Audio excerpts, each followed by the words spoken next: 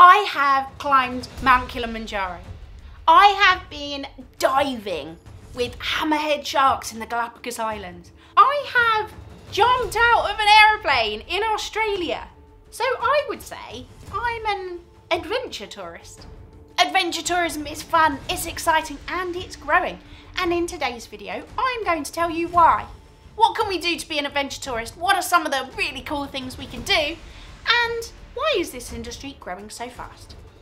If you're new here, my name's drhayleystainton, and I've got a ton of videos all about different types of tourism and the tourism industry. So do subscribe to learn more about travel and tourism. So let's start off. What is this adventure tourism exactly? Adventure tourism is tourism that involves any kind of activity or adventure. It especially relates to those that involve risk or require some extensive planning. The Adventure Travel Trade Association defines it as a tourist activity that includes physical activity, cultural exchange, or activities in nature. Meanwhile, Sung et al. Describe it as the sum of the phenomena and relationships arising from the interactions of adventure touristic activities with the natural environment away from the participants' usual place of residence area, and containing elements of risk in which the outcome is influenced by the participation, setting, and the organiser of the tourist experience. Ultimately, adventure tourism is all about adventure. Oh, I've just remembered another one. I went ziplining in Costa Rica. Now that was cool. Anyway, adventure is a pretty broad term and it encompasses lots of things. And ultimately, it's a bit subjective too, because what I think is an adventure, I think ziplining through the jungle is an adventure. You might not.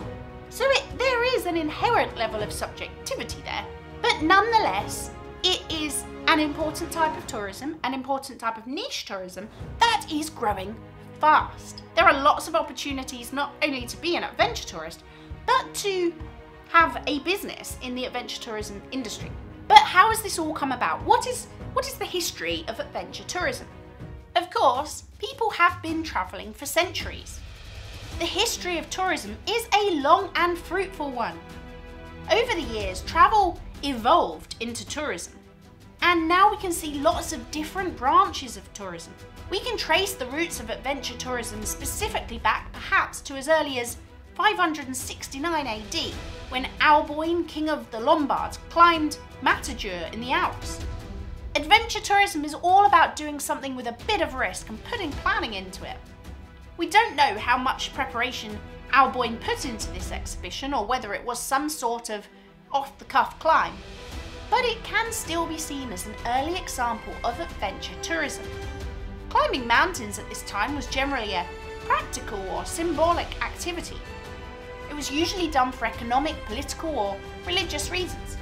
However, in the 1800s, adventurers pushed the limits more and more. It became a formal sport and people did it for fun. Other adventurous activities such as caving, river rafting, abseiling and gorge walking emerged as a fun way to pass the time. As people got more into these sorts of things, these activities formed part of the adventure tourism industry. Organisations such as the Nat Geo and the Explorers Club, as well as Boy Scouts and Girl Guides to an extent, were also established. These have always promoted and supported adventure tourism. In recent years, consumer desires have evolved and many people have or are moving away from that traditional sun, sea and sand package holiday model, and instead they are seeking an alternative experience. There are a wide range of types of tourism that people are embracing more these days, and one example of this is adventure tourism. There are more adventure tourism companies than ever before, including travel agents and tour operators who specialise in this field. So, as I said before, adventure tourism is quite a broad term, and it can actually be broken down into two categories, hard and soft. Hard adventure tourism, as the name suggests, refers to activities which are typically more high risk. They require intense training, changes in diet, lots of practice, a guide, and so on. And soft adventure tourism activities are the opposite. They are much less risky and don't require the long-term commitment that hard adventure tourism activities often would.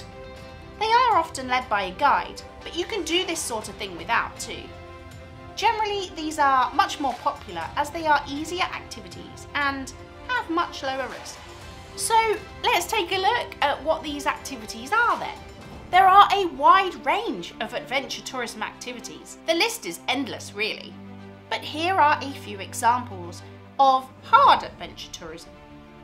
Mountaineering or mountain climbing, caving, ice climbing, rock climbing, skydiving, trekking or intense hiking, freediving, extreme biking. And here are some examples of soft adventure tourism activities.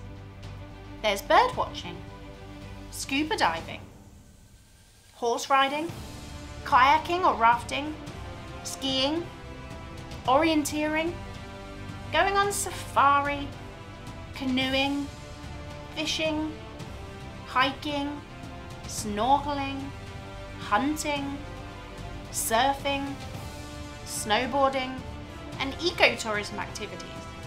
And as you will know if you have watched any of my other videos on the types of tourism, is I always like to weigh up what are the good things and what are the bad things about this type of tourism. So let's do it. There are many benefits of adventure tourism. One huge benefit is that it is so much fun. Trying something new or even doing something you already enjoy is a brilliant way to spend your time while you are traveling. Gaining a new skill or honing in on one that you've been learning for ages is such a sense of achievement. This is particularly true for activities that require physical, hard work, such as skiing or training like mountain climbing. Adventure tourism is growing fast, and with that comes job creation. This is definitely a benefit of any type of tourism. Jobs are created for guides and instructors, for people who work in the booking department of tourism companies, for people working in hotels or restaurants in areas that people may not otherwise visit. All of this means the economy is growing and the industry is thriving, resulting in positive economic impacts of tourism. Local communities are supported by all forms of tourism, and adventure tourism is no exception.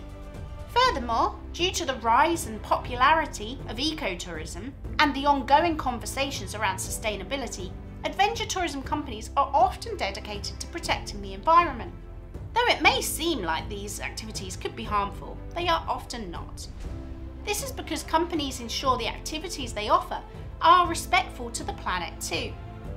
It also allows more people to fall in love with the outdoors. But naturally, there are some disadvantages too, and it's important that the tourism industry tries to minimise these. Nothing is black and white, of course, and points on both sides are incredibly nuanced. Whilst these activities are fun, and it's a great chance to try something new, they can be dangerous. Hard adventure tourism activities are considered high risk. Many of these activities will require you to sign a disclaimer, like skydiving, and they won't be covered by your insurance. And for some, you need months, if not years, of training. To climb Mount Everest, for example, you need a permit. With the fees on top, this will set you back around $20,000 before you even buy any equipment. There are strict criteria to be granted a permit too. And even though many adventure tourism companies are looking out for the planet, individuals often are not. There is no guarantee that visitors will always be respectful to the local environment and the local community. From standing on things they shouldn't to dropping litter, there are many negatives that we can see from an increased footfall. There could also be cultural and social impacts. With more visitors, locals may see some sort of loss to their cultural heritage over time, and this can be really devastating. With more tourists in place, especially during the peak season, people's roles in society will naturally change and the status quo can be affected. Okay, so adventure tourism is exciting, adventure tourism is fun, but where? Where can we go for adventure tourism? I'm going to finish off this video by giving you some examples of adventure tourism in action. Adventure tourism in India. Adventure tourism is a big deal in India. The diverse and spectacular country has so much to offer. and one of the big draws there is hiking and trekking. There are plenty of incredible places to hike in India. Gentle hikes or treks are a soft form of adventure tourism, while some more intense treks and hikes can fall into the hard category. Uttarakhand is one of the best places to hike in India. The Rupkund trek is a famous trek around Rupkund Lake, which is surrounded by hundreds of human skeletons. Other examples of adventure tourism in India include surfing in Kovalam, skiing in Oli, and whitewater rafting in Rishikesh. Adventure tourism in Iceland. Beautiful Iceland is one of the most popular places for visiting the Northern Lights. This in itself is a bit of an adventure, but there are all sorts of other things you can do too, which come under this type of tourism. You can snorkel or scuba dive in Silfrafjörður, for example, or go inside a dormant volcano at Drhayleystainton. I totally cannot pronounce that. I'm sorry. Adventure tourism in Costa Rica. It is impossible to be bored in a place like Costa Rica. This country has so much to offer, and it is an example of somewhere that, to most of us, is pretty exotic. Head deep into the jungle on your adventure to see some colourful wildlife. Visit the Costa Rica volcanoes and cloud forests. Go rafting and hiking and ziplining and so much more. You can book 10-day trips that encompass all of these things, or you could stay somewhere peaceful and relax for most of your holiday and throw in the odd bit of adventure tourism here and there. Adventure tourism in New Zealand.